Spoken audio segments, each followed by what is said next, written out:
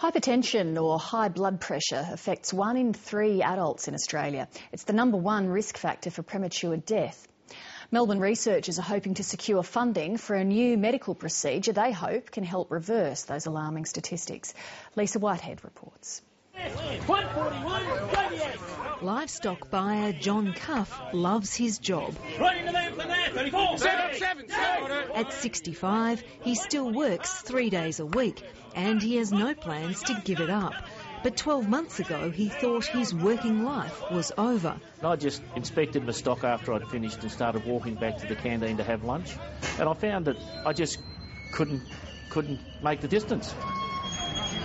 Until then, John Cuff says he'd suffered few symptoms of hypertension, even though he was diagnosed with high blood pressure 20 years ago.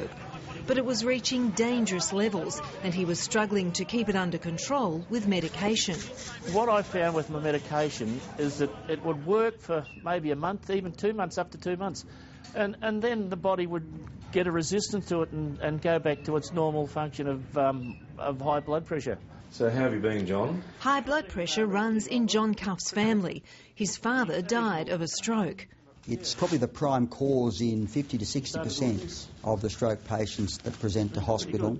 It's also got a significant role in heart disease, also in the development of kidney failure. So it is a major problem. A healthy blood pressure reading is a peak of 120 over a resting level of 80. John Cuff's blood pressure was regularly hitting a worrying 200 over 100, and he was running out of options. I think what I wanted to do was really go maybe halfway along that superior branch. Cardiologist Professor Rob Whitburn at Melbourne's St Vincent's Public Hospital offered him a lifeline. You get a little bit of discomfort just as we're starting the treatment. 7 months ago, he performed a revolutionary treatment on John Cuff that's been hailed as the holy grail for patients with chronic drug-resistant hypertension. After maybe a month with the medication, it was getting down to 135 on 70, which is, I suppose it's almost normal.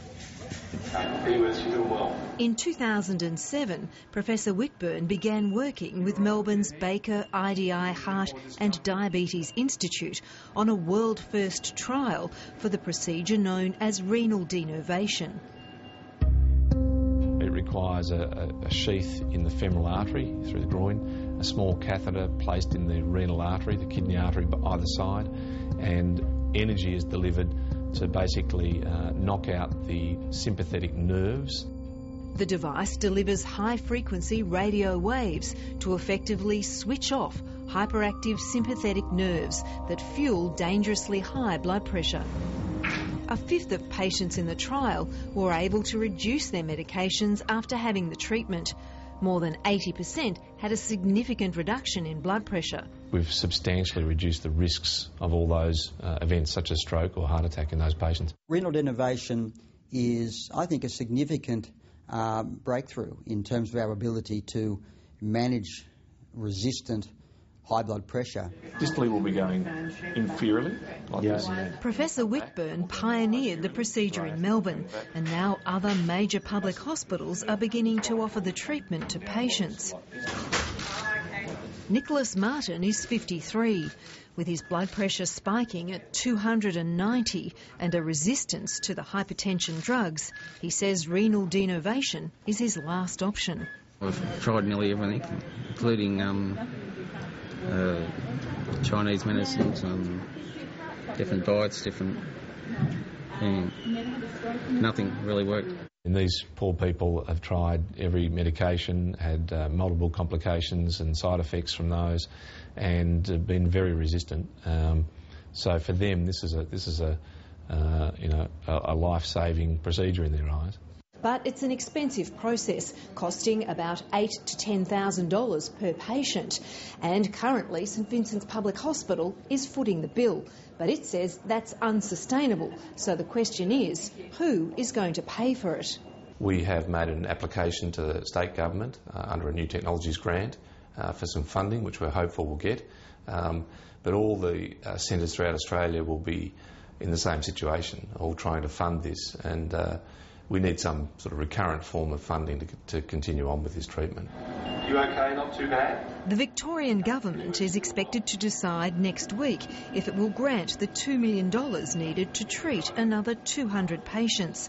The Stroke Foundation argues, in the bigger picture, it will be money well spent. Given many of those events, such as stroke, are disabling, leading to people, for instance, not being able to work or needing residential care, one would anticipate that there would be quite a solid cost-benefit argument in favour of treating these patients with this approach. Without this denervation procedure, I'd more likely than not be retired. I'm happy as Larry that I can do this, and I urge other people, if they can possibly get it done, to get it done.